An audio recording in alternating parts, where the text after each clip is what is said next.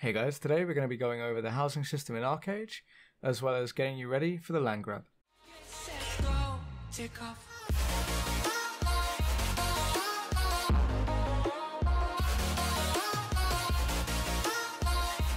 So first off guys, we'll start by going over what is housing. Housing is these areas on the map identified by a little house icon, where players can place various types of buildings and farms for various proficiency tasks, or simply to just store items and furniture and decorate as they wish. But before going over why you'd need housing and what you'd use it for, we should probably talk about how to actually get land in the first place. So it all starts off with your 8x8 and 16x16 quests, which will get you these scarecrow farm designs. As you can see, mine are already placed, but you basically get these and you place them in a similar manner to I can do with this house here. So you get a house design and you can see there's these areas that are fenced in. Now if I can find an open spot here somewhere, probably should have prepared for this beforehand. I can see there's some back there, so let's just sprint over here. So you can see these fenced in areas where people have built all their plots and placed their land. You can see the space here for this 16x16 cottage, so it doesn't light up red. It allows me to actually see what it would look like here. You'd click it, you can rotate it in all the different ways, things like that, and see what it looks like. Click it again, and it comes up with this window telling you the base deposit tax, how many buildings you own, the tax for the week, and then what you need and the deposit to place it down. Now, as you can see, it says high tax buildings own 7, and that's going to increase my tax rate because the base tax is 10, so it times that by that to get your weekly tax rate. And that is due to owning multiple buildings. So if we go back over here, you can see I own not that farmhouse. I own this farmhouse here. I also own that cottage, that farmhouse, that farm, and that farm. And I own a building all the way down here in Halnaak Golf, which you can see on the map there. And that's purely for testing, just seeing what works where and things like that. But the more buildings you own, the more tax it takes, and you only get 65 tax certs from your 2 quests. So realistically, you're going to be capped on what you can place on release by your tax certs. The way you get more tax certs is by going to a placed farm. It can be anyone's farm. It doesn't have to be public. You can craft bound tax certs right here. As I'm aware right now, this is the only way you can get tax certs unless they're still in the diligence store, which I'm not sure if they are or not. I will double check that really quick. They are. So if you're able to get diligence prior to landlock, you can buy some extra tax certs in here. However, that looks like it's 1 per 10 diligence, so it's not going to really help you out there, because I do believe base property tax is like 10, so that you're not really going to have to worry about that before landlock. So you need to get, you can do whatever you want with your 65 you get, but you are going to need to place a scarecrow to make more if you want bigger buildings or more buildings. So let me run back up here, and I'll demonstrate exactly what happens when you've placed a new building design. So for your 8x8, you will need 1 lumber. It gives you this lumber to build it immediately, so that's fine. With your 16x16, you need a lumber pack, which is 100 lumber, so that's going to take you a while. But if you're prepared, you only have to go and take your lumber to the crafter, build a lumber pack, and then build your house. Or you can potentially have one staged ready to go, depending on how packed your housing area is going to be. But we'll see. We put the design down here. I have tons of tax certs, so this isn't a problem for me. I place it down and it appears like this. Now with this, I can't do anything. I can't place any trees here, any plants here, because it's not built. So you'll see here, it shows me information. It shows what I need to build it. The tax isn't paid. And here you can see you spend 25 labour and 1 stone pack to construct the building. So we need 2 stone packs of this and a lumber pack. Now I'm not going to build this on video because it's going to take time for no real reason. It's not going to help you out any more than saying what you need to do. But essentially each pack is 100 of the material, so for this it would be 100 stone. In fact, I actually believe it's 100 stone bricks, so it's 300 raw stone. Lumber, you need 100 lumber for a lumber pack. And then iron packs, if you need iron packs, is 100 iron ingots. As I'm showing you, 30 iron, but I don't have my iron ingots on me right now, they're in my warehouse. But once you've got your land placed, basically you're able to plant trees and plants and livestock and things like that on them. You can see I've got some turkey chicks here and I can place them just like this. there's a setting in your settings that allows you to basically get grids. You can see it sort of tries to align itself. You can turn this off, but really this makes planting things a lot easier, just to drag and get your items as close to each other as they can. But you see, you place like this, you place chicks along, things like that. You can get animal pens, you can get bundles of plants later on at higher proficiencies, and you can also upgrade certain buildings like these upgraded farmhouses here, which have patches to plant 50 seeds on at once. I think they're slightly less efficient as single planting, but it's a lot less time and a lot less work for the materials needs. Rather than planting single-handedly 50 seeds, I can just plant 50 in one of these beds. One thing I want to show you guys is an example here. If I get my house out and see the designs, you can see there's a lot of wasted space here. And the reason people do this sort of stuff, and you'll see this on Landlock, is in order to essentially preserve that land. So what people will do is they'll place their land like here, and then you could fit another building here, but they'll cut into it slightly. And that's so at a later date, they can move their land over and place another building down. So it's basically using a smaller size plot to secure a larger area. And you'll see that a lot. People will place their 8x8s in the middle of a spot that would support a 16x16 in order to try and save and preserve that 16 spot for a later date. So that's something you need to be aware of at Landlock, is maximizing the amount of space you can gather with your house. Personally, it is kind of a dick move, but other people are going to do it, so you should try and do it first. You should try and get as much land as you can for as little as you can. So, I've already told you you get your 8x8 and your 16x16 farms from quests, but the rest of your land will come from here in Mirage Isle or over on the other side of the map where the Harani buildings are. But we're starting over here because this is probably where your most and second most important housing styles are for the Landlock. Most important will be this one here, your 16x16 cottage. As the name suggests, it's 16x16 in size, so it's not a massive cottage, and it won't cost you massive amounts of tax certs. The second big thing about this is it's only 15 gilder, so pretty much everybody is going to be able to afford one of these come Landlock, and you'll see most people try and place one of these, their 16 farm and their 8x8, before going for anything else. So you want to keep an eye on getting one of these. If you know you're not going to go for a bigger house, or you know you won't be able to afford it, definitely pick one of these up ready for Landlock. As we also discussed earlier, you can use a 16 spot like this to secure more land than it takes up. Especially when combining it with your other two farms, you can likely secure enough space for a 24x24 with just the 3 buildings, even though they don't equal that size. On to the second most important type of building, it's your manor houses. So you've got this one here, the one with the second floor, which is 300 gilder, and this one here without the second floor for 200 gilder.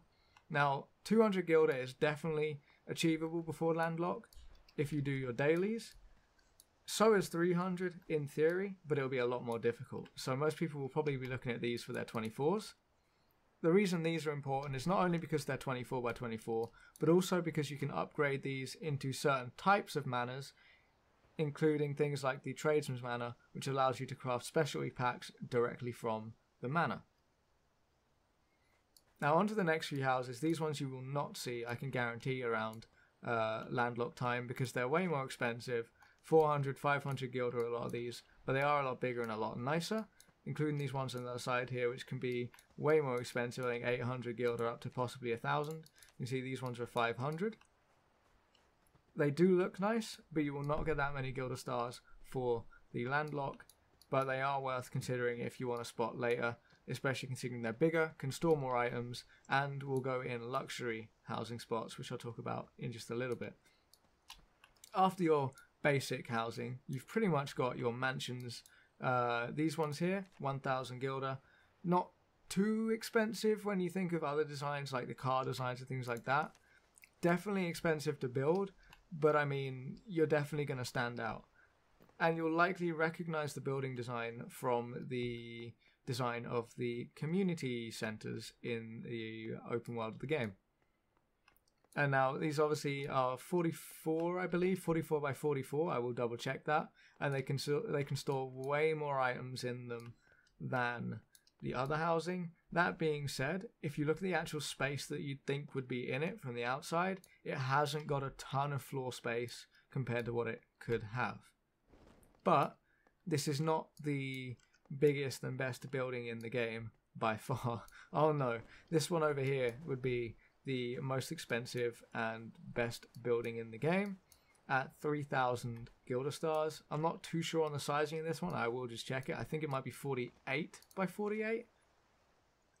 No, it's also 44 by 44, so it's not that bad. But you can see how fancy this one looks. You'll definitely not see any of these for a very long time, and most people won't waste the Gilder on these. But if you do manage to get one, you'll definitely be the rich kid in your housing zone, I can assure you that. But look how fancy these houses. Obviously, it doesn't come furnished like this. This is all furnishings people have bought, and you can obviously come in here and buy things like the piano design and things like that. But it will come bare bones, but it's still a very, very fancy house, very, very nice house. And I dare say some people may end up going for these houses. The other type of building on this side is the plaza. Now these are useful. You used to be able to craft fellowship packs on these. I'm not sure if you still can. But these do come with various merchants and crafting benches and things like that on them. So they are nice to have in community areas where there isn't a bench. For example, down in Halnaak Gulf, where I have my other house, there aren't many merchants, or there aren't any merchants, and there's only a couple types of workbench. So a plaza down there would be really, really nice. You can also get little workbenches that you can place down for land areas. However, most of the actual housing zones will have all the necessary crafting benches and things like that, so they're not too important unless you're in somewhere like Aurora around a castle and things like that. But they're right there. You can technically use these for landlocking as well. I'm pretty sure they're pretty cheap. I'll double check that. I think they're like 5 or 10 Gilder. 30, okay, well I was way off, but they're still pretty cheap. They are only 8 by 8, so you could potentially get 2 16s and 2 8x8s and try and secure a 24 error, but not a lot of people will go for those, I don't think. But we'll head over now to the Harani side of the land, and I'll show you the farmhouse and the building styles on the Harani side. There's not a massive difference to the Harani buildings, it's literally just their appearance, but some people do like the different style, and it especially can stand out when most people just go for the Nubian styles, because there's more variants and more colours in those themselves. But first up on our right, you can see the thatched farmhouse design. Now these are great. They're 24 by 24. You can see the house itself is smaller than the 24s on the other side, but that's because most of the land here is plantable, farmable land. Look at all the plants that are around this house to demonstrate. Now these are 300 Gilder, so they're pretty expensive. But again, 300 Gilder is possible before landlock if you try and do every single Gilder daily and things like that you can do. I think you can earn like 339 Gilder, something like that, before landlock. So you can get one of these. I'm going to be trying to get one of these myself. Whether it happens or not, we'll see. But keep in mind, those are available, and you can upgrade these as well. I should talk. You can upgrade these into things like a husbandry farmhouse. You saw earlier, I had one with an animal pen in it. I had one with the plantable spots, and there's also a miner's one as well that has mineable rocks on the house. So they can be upgraded as well to help with proficiencies and things like that. They can be very useful. But now looking at the Harani style of housing, so you have your 16 by 16 cottage here, your basic 24, you have the 2-story one over here. You can see there's definitely not much variance on this side. The prices are the same as they are on the Nubian side, they just look different. And I haven't spoken about tree houses yet, so we'll come over here. Now we're by the tree houses, we'll talk about tree houses. Tree houses are 800 Gilder. They're pretty expensive, but they're also really, really good. The housing space isn't huge in terms of where you actually have a house and you can put furniture and things. You can on these platforms, but up top it's basically like a 16 by 16. The big point about these houses is you can plant underneath them and you can harvest the trees as well. I believe there's a chance for the trees to go thunderstruck every now and then, and most people will get the cherry tree because you can harvest cherries from them, and cherries are usually quite valuable. So obviously, again, you're not going to see these at landlock, but you will see people try and save up and go for these tree houses. They're 28 by 28, I believe. I'll double check. Yeah, 28 by 28. But these are things people will want to go for and save for. Probably more so than the 1,000 and 3,000 manors you'll see people going for the tree houses. So there's one more type of housing and one more type of farm I want to talk to you guys about, and that is your bungalows and your aqua farms. So these are your bungalows. They're also on the other side. You can see them over there. These are your bungalows. The basic one costs 300 gil again, so it is possible. And the reason these are important is because down here in the water, you've got land you can farm things like corals and pearls and shatagan sand, which are obviously used for making pigments and polishes and different types of alchemy stuff. So you will see people probably try and go for these for that reason. If you can get into the coral market quite quickly, that's very good.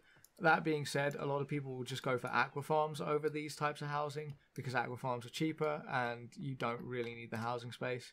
There is also a bigger size of the bungalow, which is 500 gilda here. But yeah, most people will go for the aqua farms, and these can be placed in special waterside types of land. I can't see them on the map from here, but I know there's one for sure down here in Solace. Basically, you'll see the little housing area symbol just off the coasts of certain areas in the water, and that's where you can place things like your aqua farms and your bungalows.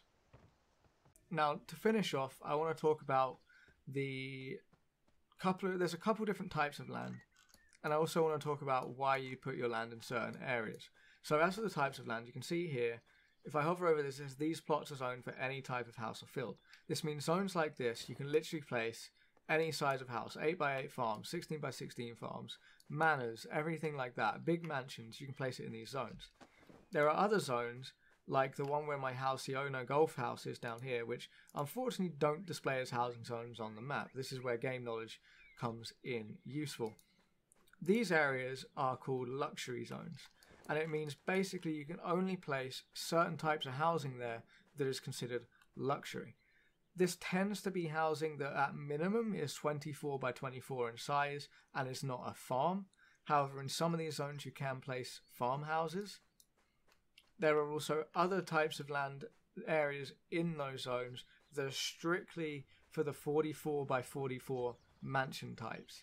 That's the only land that can be placed there, so you will not see those land spots get taken up quickly until people start getting those.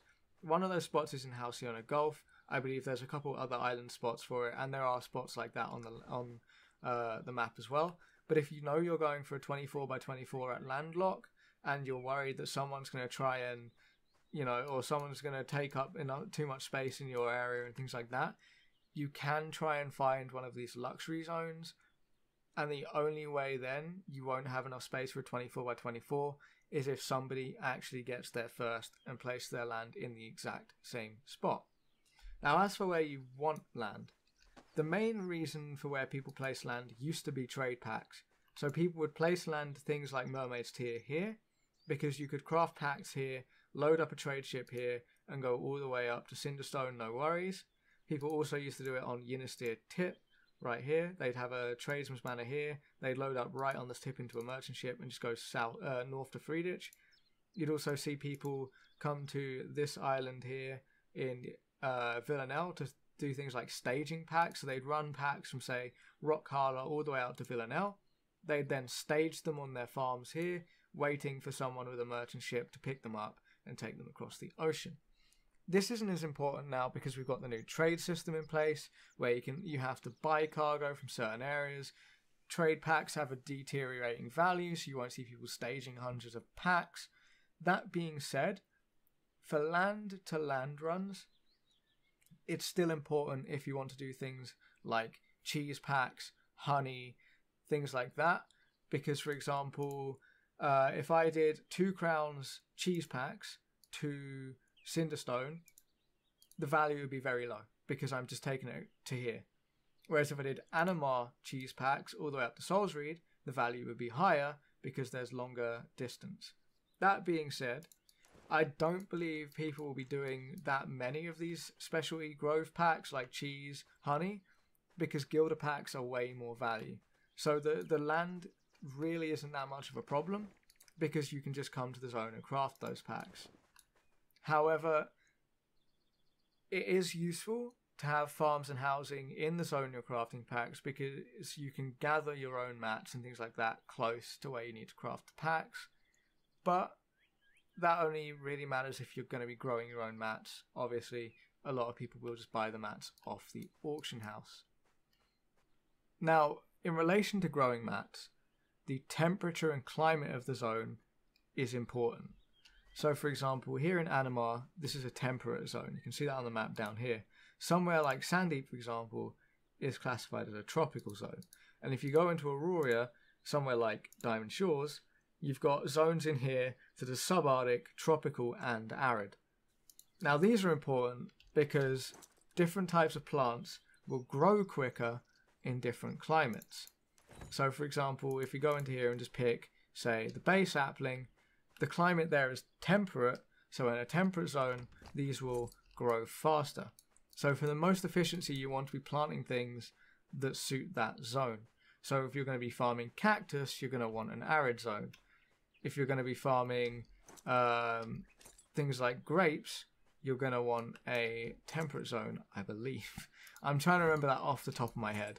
But you basically you want to pick the zone that suits the things you're going to be planting and farming. Now, there is a third factor to picking land zones, and I'm excluding Aurora because I'll come to that in a moment. This one's harder to know ahead of time unless you're a player that's played a lot and know where people want to get land, but it involves your community centres and residents in your area. So if you own a piece of land in your area, you become a resident. With that, you can hand in blue salt bonds to your construction, to your community centre here, like this.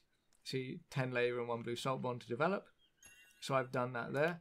I'm just gonna, they're on my warehouse, I can't do it. And this will level up your community centre. Once your community centre reaches level 3, you start getting paid every certain period of time. I've forgotten exactly what that period of time is. It's either a week or like 15 days or something like that. But you start getting paid based on your contributions. So if I go into here and go into residence, you see I've now got 10 contribution because I just handed in 1 blue salt bond. Every resident in the zone can hand in however many blue salt bonds they earn and as much as they want to earn differing amounts of contribution. Now, every type of sale and things like that in the zone, every time you spend money at a merchant, the community centre gets a portion of that money. It goes into this cumulative service fees total here. Now, when your community centre reaches level 3, and then in certain periods after that, this money is split amongst all the residents in that zone based on their contribution. So, for example, what you'd do is you'd add up the contribution here, so 10, 10, 10, that's 30, 60, and 80 here. And then you take that and you say, okay, so 100% is 80 contribution. So if I've done, 20, if I've done 10%, I'm going to get 8% of that pot. This guy here is going to get 16% of that pot. And it works like that. So obviously the more active your zone is in terms of players and people contributing, the higher this total is going to be. Now, you can try and play it smart and pick an area where people are doing things but not contributing, so you get a higher percentage, or you can do an area that's more busy and people are contributing. You'll get less of a cut, but the pot total will be higher, and you'll reach your community centre rank 3 quicker. But that is a good way to earn reasonably passive gold from the just from the area you live in, just from people buying things from the merchant and doing things in your zone. Some areas that will be popular for things like that will be Animar. Animar is one of the best pack zones on the west side. You'll see a lot of people around here doing packs and buying things and things like that. So Animar is going to be very good for that. I believe areas such as Sandeep will also be good for that. People doing packs across the ocean. Same as your coastal regions, things like Cinderstone and Two Crowns. On the east side, you'll likely see high rates in areas like Yinnistir, Rockhala, Sunbite, things like that, where people will be playing a lot and basically contributing the most, buying things the most, things like that. So those areas, I say, will have the best pot in community centres. So now we're on to the Aurora land. And the two zones that will have land immediately in Aurora are Diamond Shores and Golden Ruins. Now, these used to be very, very important because of things like braziers and Archeage trees. Braziers obviously used to give you gems for regrade scrolls. That's not so important now because regrading's fallen out of favour for the synthesis. However, people will still want the flaming logs from braziers, and they're still going to want the Archeum and the Archeum logs from the trees. Now, the reason people take this land for it is because you've got to get the water and you've got to get the logs to fuel those things from these zones here. So, for example, Calmlands and Markala is where you get your trees, your flaming logs from, your burning logs, and then things like places like Nuamari and Heedmar is where you get your water from. And it's easier just to boat these across the Diamond Shores or to Golden Ruins. So a lot of people used to rush this land for that reason, for things like braziers. It's quick and early money. It won't be, I don't believe, in this version, but people still will want land here. You can get land here and you can get land here for things like the Archeum trees and flaming logs. So if you're into that and you want to do those things, you can and should get land in Diamond Shores or Golden Ruins. The other zones where housing can be bought, or not bought, but gotten in Aurora, is the castle zones. Once a castle was built, you can build land around the castle. Now, the way this used to work on the old castle system is the guild leader could control who was in those zones. He could actively kick people out of those zones, so often the guild would get priority. He could tax the amount he wants for the land. With the new faction guild castle system, or the new faction castle system, I'm not 100% sure how this works, but land should still be available around the castle. It's likely it's now controlled by the heroes, and it's based around faction land, not guild land. But you can get land in these zones, and once they open up, the whole logs and water to Diamond Shores and Golden Ruins tactic will be much less profitable because you'll have land directly in the zones where those logs and things like that are. So that's one thing to keep in mind if you're going for the Diamond Shores or Golden Ruins land. But most people, especially most new players, will be interested in the mainland areas, places to do trade runs or just to farm or just to have land that looks nice.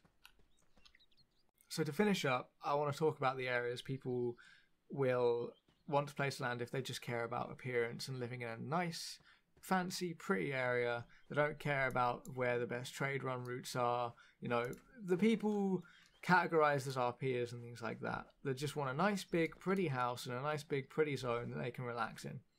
Obviously, Animar here is a very pretty zone. However, it's going to be very popular among people that actually want to do various proficiency tasks. So it's not going to be... I was going to say it's not going to be easy to get land here as someone that just wants land to look good. It will be pretty easy, but people will probably be pretty mad at you because they could use that land for actual purpose. But areas that specifically look good and look nice, areas like Halcyon Golf down here, the luxury housing, that's a really nice area. It's difficult to get to, it's not practical, it's not useful, but it's very nice. It's a small little cluster of islands down here. You know, it's very open, it's on the water, you can fish from down here. It's a very good fishing spot down here, actually. You know, you can just stand on the beach and fish and build your mansions and be amongst other mansions. The islands on Castaway Strait are also very popular for just appearance sakes and things like that, especially now that staging packs is completely irrelevant. I believe also areas like Air and Rock can look pretty nice in the nice snowy mountains and things like that, or McCradle with the train system running through it. As for the eastern side, places like Rockhala and Hazler is very pretty. Places like Paranor can be quite nice. I don't particularly like Paranor myself, but it can be quite nice, same as Rookborn. But you've areas like Rockhala up here and Hazler, they look good to have housing, things like that in. There's a couple other spots that aren't necessarily to look good, but are very important and of worth, and that is Kraken Island and Bone Island. So Bone Island's over here. Kraken Island, I believe, is this one here. And the reason it's called Kraken Island is because Kraken spawns somewhere around there. And so guilds tend to rush this land in order to have a quick respawn point or teleport point to Kraken. This island often fills up quite quickly, especially if a guild spawns in like here, rushes it quickly, takes all their land in, and then they go Bone Island over here.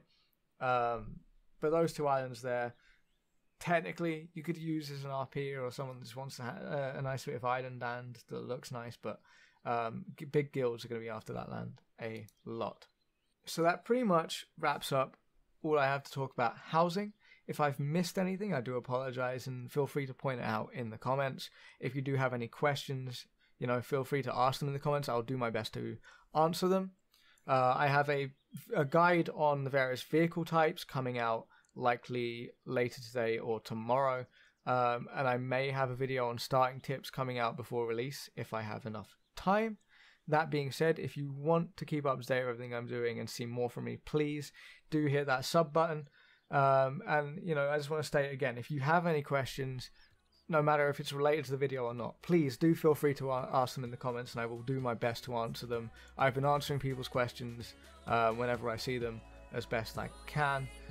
But until next time, guys, please do enjoy the rest of your day, and I'll see you in the next video, and hopefully I see you at launch as well. Take care, everyone.